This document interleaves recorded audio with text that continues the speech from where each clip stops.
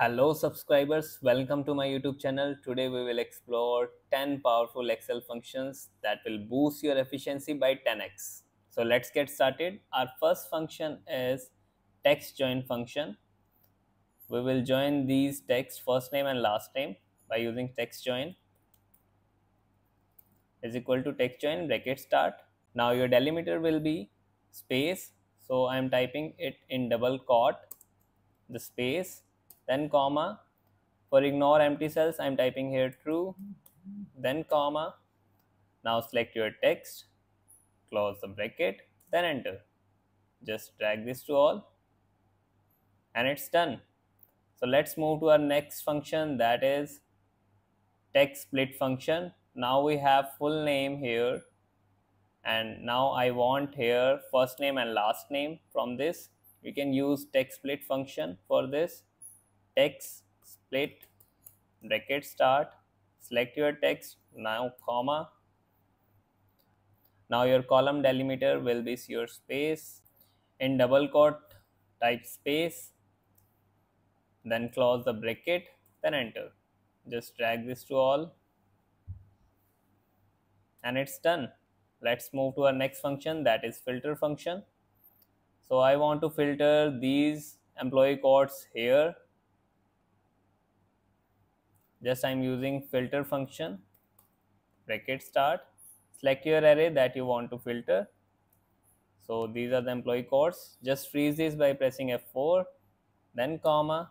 Now what from where you want to include, just select the range, freeze this range also, then press is equal to and select your heading, that is your department, close the bracket, then enter. Just drag this to all departments and you will get the result. So next function is XLOOKUP. How to use XLOOKUP? Now we have here name, department and employee ID. Now I have to find out for these employee ID the name and department. For this I am using XLOOKUP, bracket start, select your lookup value, then comma. Your lookup array will be your range of employee codes. Just select the range, then comma. Now your return array will be your name and department. Close the bracket, then enter. Just drag this and it's done. Now our next function is index match. Same here, we have name, department and employee code, and I have to find the name and department of these employee code. For this I'm using index match right now. Index bracket start, select your array. Array will be your range of your full data, then comma. Then use here match function, select your lookup value, then comma. Lookup array will be your range of employee codes, then comma. Match type, I want exact match, so I'm typing here 0, then close the bracket, then comma. Now I want here the name and departments which are on first and second column, so I'm typing in curly bracket 1 comma 2, close the curly bracket, then close the bracket, then enter, and you will get the result. Just drag this. This is how you can use index match. If you have this type of data, you have employee code after your name and department.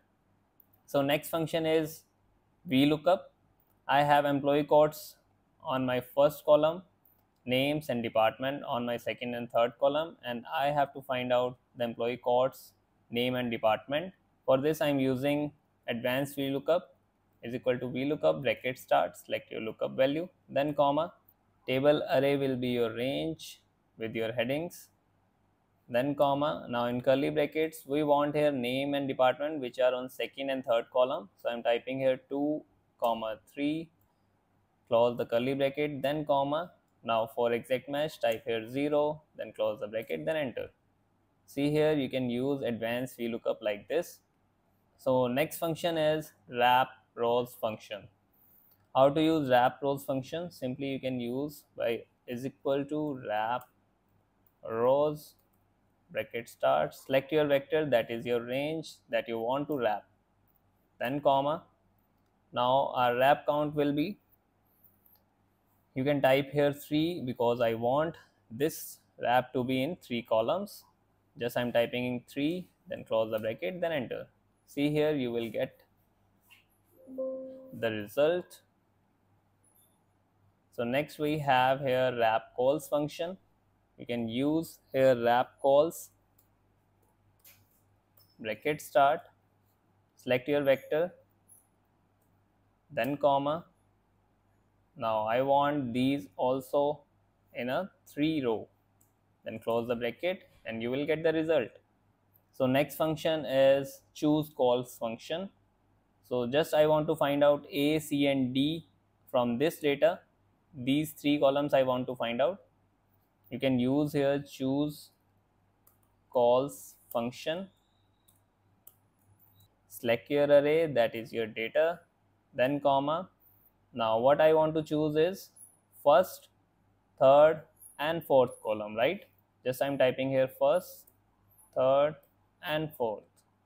Just close the bracket and you will get the result. So next function is choose rows function. From this data I have to choose these 3 rows, 1, 4 and 5. Just I'm choosing the row. For this you can type choose rows function, bracket start, select your array, same as choose calls, you have to select the array, then comma. Now our row number is first, fourth and fifth. Just close the bracket and you will get the result.